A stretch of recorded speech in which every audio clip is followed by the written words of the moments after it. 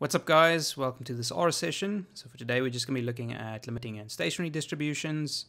So if you want to brush up any theory, you maybe need to look at the theory for stationary and limiting distributions, obviously, but then also solving linear systems of equations. As regards R code, again, we're just going to be writing functions, so maybe brush up on how to write functions in R. And then also for the linear systems part, maybe what you want to do is check out the help documentation for the solve function in R. So you just type question mark solve and you'll see the help documentation. Right, so let's jump in. Okay, cool. So let's have a look at our template file. What have I given you today? Right, so as always, we have an overarching goal. And for this case, it'll be write functions for calculating the limiting and stationary distributions. Use the skeleton code below to complete the functions and various tasks. Okay, and then we're given a test case Markov chain with a transition probability matrix given by gamma. Okay, so a simple 3x3, nothing too heavy there. Okay, so let's have a quick look at the tasks. So task 1, use the updating equation for the marginal probabilities to analyze behavior of the transition probabilities. Okay, so t-step transition probabilities. Okay, so, and then I'll give you a function body there already, semi-populated. It's called limiting dist. Okay, so we're going to use the updating equations to try and figure out what the limiting distribution is. Okay, so we're just going to evaluate them and maybe assign a value to or set of values to the limiting distribution. Task 2, write a function which calculates the stationary distribution of a Markov chain using the result from Zucchini, MacDonald, and Langrock, 2017. Your function must take only the transition probability matrix as an argument. Evaluate the stationary distribution for the test case transition probability matrix. Okay, so that's one of the results we had from our theory lecture. Okay, so I've given you a function already. It's already got its function, also semi-populated. Cool. And then finally, task 3, determine the mean first return times for all states of a Markov chain with the test case transition probability matrix. Okay, cool. Right, so let's kick off the analysis with task 1. So task 1 is again use the updating equation for the marginal probabilities to evaluate or to analyze the behavior of the t-step transition probabilities. Okay, so these are just the standard updating equations we always use to calculate the marginal distribution. Okay, so let's look at limiting dist. It's a function. It takes arguments gamma, so the transition probability matrix d naught, so that'll be the initial distribution, and then it's going to evaluate that updating equation for steps number of times. Okay, so first thing we do is we create an empty column vector. So we go matrix. And then we'll go NA, and then we'll go dum. Okay, so we read off from the first dimension of the transition probability matrix, how many possible states there are, and there we go. Okay, so we write that as a matrix, so empty column vector, and then that's going to be carrying our calculation all the time, right? So, well, we first need to assign the initial distribution to that. So, delta 1, okay, first column, it's just a column vector, is going to be d naught. Okay. Next, we're going to create storage. So, again, we're going to create an empty matrix, okay, which has similar dimensions to before. Okay, so we read off the first dimension from the first dimension of the transition probability matrix, and then how many times are we going to evaluate this equation and store the result. So that's what the storage is for. Well, we're going to go steps plus 1. Okay, why? Because we're evaluating at time 0, 1, 2, 3, etc. Okay, and then obviously for the first element in that matrix, we again need to assign the initial distribution to that. Okay, so let me just line up the comments here.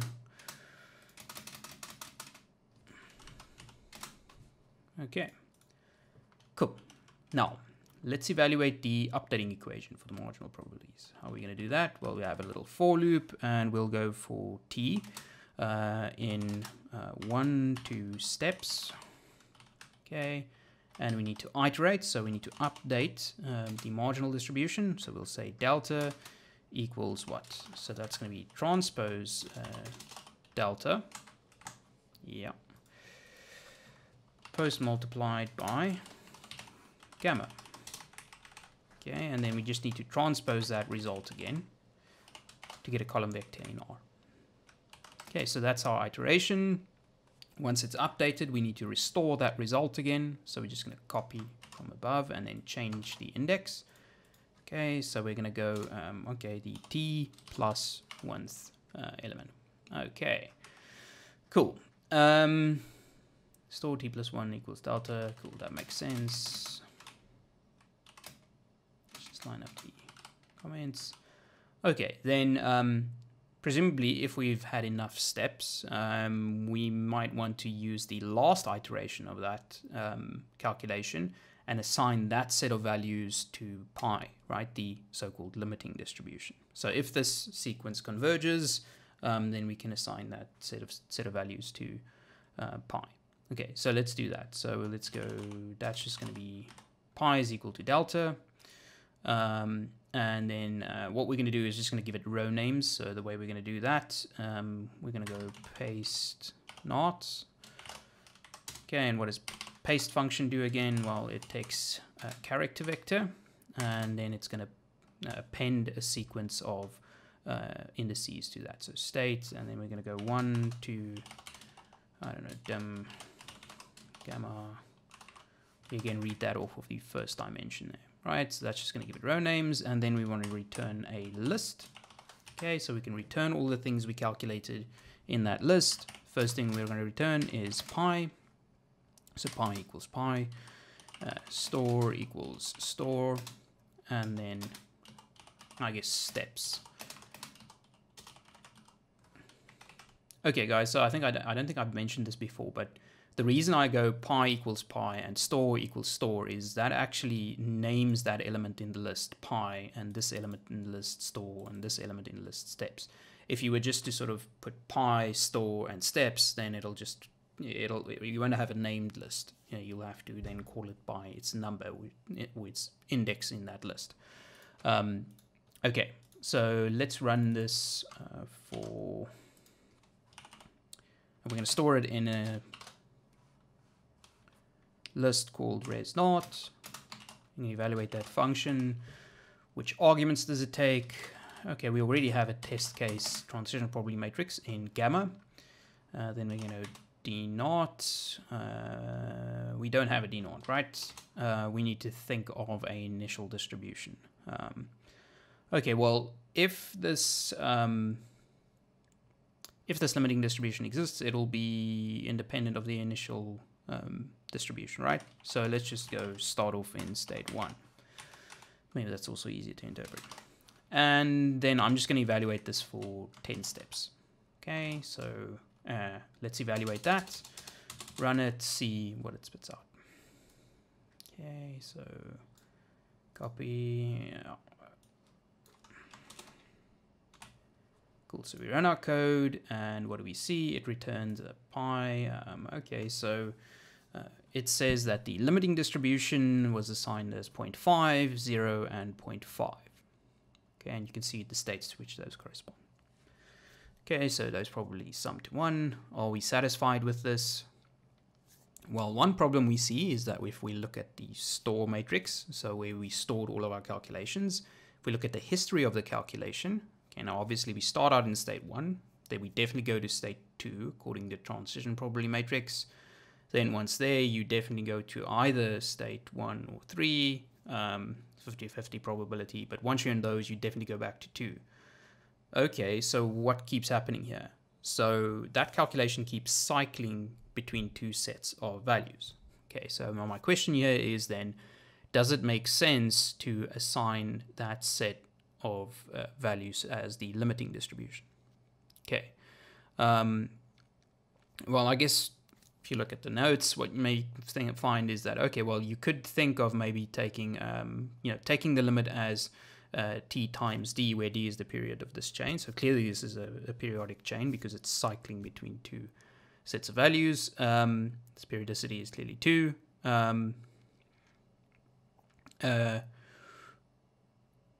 Yeah, if you take t times d and then take t to the limit, then maybe you can assign a limit to that quantity, but maybe it doesn't make sense to talk of a single set of values being assigned to that limit. Okay, so the limiting distribution in this case, not as useful as one might have hoped, but at least we've established one thing, and that is that this chain is cyclical. Okay, cool. So we have a periodic chain. Let's go on to task 2. Write a function which calculates the stationary distribution of a Markov chain using the result from Zucchini, MacDonald, and Langrock. Use your function. Okay, blah, blah, blah. Right, so what was the result that we were talking about? Okay, so from your notes, where do I have it? Get the exact expression. Right, so I had that alternatively one may use the following result, and I give the reference, and it says that the vector delta with non-negative elements is a stationary distribution with transition probability matrix gamma, if and only if delta transpose post multiplied by some matrix I minus gamma plus u equals a row vector of 1s. Okay, so where I is just an identity matrix and u is a matrix of 1s. Cool, so that gives us a nice neat system of equations which we can try to solve for the stationary distribution. Cool, and we're going to do exactly that using this function delta underscore ZML. So the ZML is for the reference there. Okay, I've already have it that we only have the gamma argument as we only have gamma as the argument, and then I give you some steps there. Okay, cool. So first thing first, it says infer dimensions. Okay, we already used to this now, so let's go from gamma, read off the first dimension, and that tells you how many states there are on the chain. Then we need to set up the equations and solve. Okay, so what does that mean? So if you look at the result, you'll see that that's just a linear system of equations, right? And we're trying to find delta. Okay, so maybe it's a bit easier to see if you transpose both sides of that equation, right? Then you get it in a sort of familiar form, and we need to solve for delta. Okay, but in any case, we need to set up that matrix I minus gamma plus u, and then also the row vector of 1s, and then we can manipulate it into a system that we can solve. Okay, so first things first, u. What was u? Oh, so uppercase u now, not lowercase u, as we usually do. So create a matrix of 1s, which is u by u. Confusingly, again, I somehow run into bad notation, despite trying very hard not to. So uppercase u, matrix of 1s, and then we'll have a row vector of 1s. So matrix, again, 1, and it's going to be 1 by u. Right. And then we can solve for delta, at least I claim to. Okay, so the way we're going to solve for delta is we're going to solve that system numerically using the solve function in R. Okay, so if you type question mark solve, okay, you're going to get two possibles. Okay, we'll solve a system of equations. Okay, that's the one we're looking for. So this is a generic function that solves the equation A and then matrix multiplication with X equals B, so the familiar linear system that we know, where B can either be a vector or a matrix. Okay, that's cool. And then it says arguments, so A is a square numerical complex matrix containing coefficients of a linear system, logical matrix, blah, blah, blah. B, a numerical complex vector or matrix giving the right-hand side of the linear system. If missing, okay, blah, blah, blah. Okay, cool. So let's use the solve function. Now we need to figure out what A and B are. Well, if we transpose both sides of that equation, okay, then A is just going to be the transpose of an identity matrix. How do we get an identity matrix? Well, we're going to go diag U. So if you want to know what diag does, let's go diag 3, for example. So that gives you an identity matrix, 3 by 3 identity matrix. Okay, so we'll go diag U minus gamma plus, then we've already created U, right? And we're going to transpose whatever that result is, okay, because we transpose both sides of that system. And then we're going to set that equal to the right-hand side, which is the transpose of a row vector of 1s. So we just go sort of redundantly transpose 1s. Okay, so that'll solve the system. It'll find delta. It'll assign those values to this vector called delta. And then, oh yeah, I've already populated or assigned names to that row vector. And then we want this thing to return a list with something called delta. And it must take the values delta that we just calculated from that vector. Cool. So delta ZML, this is now going to be able to calculate our stationary distribution. Okay, so we're going to go res _1, and we're going to try and evaluate that equation for our test case. Let's go gamma. Cool. So this works. Res 1. Let's see what the result looks like. And there you go. So it returns the stationary distribution for you. Excellent. Now you can go check this by hand, and you'll see that this is indeed the correct stationary distribution. So yeah, nice little neat little function to calculate the stationary distribution. And I guess that's that. Right, let's go on to task 3. Determine the mean first return times for all states of a Markov chain with the test case transition probability matrix. Okay, now there are a number of ways in which one can do this, right? So obviously we can go the generating function route, we can go the numerical route, and then we just need to evaluate it for long enough. But you know, both of those methods are quite complicated. Well, we had this nice neat result, which said, okay, well, actually the stationary distribution and the mean first return times are related, right? And we know they're related. Well, we need to check for the specification of the Markov chain. Okay, so let's maybe check this particular Markov chain. We already know that it's periodic. Okay, so that's not good. So we know it's not ergodic. But is there anything that we can recover? Well, we also knew from our theory that well, if it's irreducible, then there will be a unique stationary distribution. Okay, and then we'll have that nice result, which says how the mean first return times and the stationary distribution are related. Okay, so maybe we need to check that. Okay, how do we check that?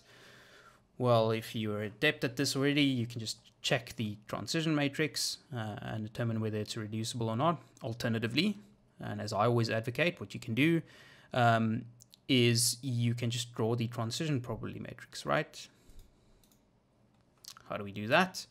Well, you could do it by hand, or you could go back to the code we wrote earlier, borrow your function for drawing the transition diagram from there, okay, and then just go draw _ TD gamma, and it'll draw the transition diagram for you. Cool. Now, let's look at our transition diagram. And what do we see? Okay, so we can almost see the cyclical nature there, but more importantly, what we can see that, well, all states are mutually accessible. So this means this chain is irreducible. This means there is a unique stationary distribution. And this means that, well, we can figure out what the mean first return times are directly from the stationary distribution. Cool. How do we do that? Well, we've already calculated the stationary distribution, and we just go 1 divided by whatever those values are, and we can simultaneously calculate the mean first return time for all of these states of the chain. Okay, and we see those as 4, 2, and 4. Okay, and again, if you look at the cyclical nature of the chain, it sort of makes sense that those are multiples of 2 as well. Okay, so that's that for this one. I'll, as always, include some homework problems for you to do, and then I'll see you in the next one.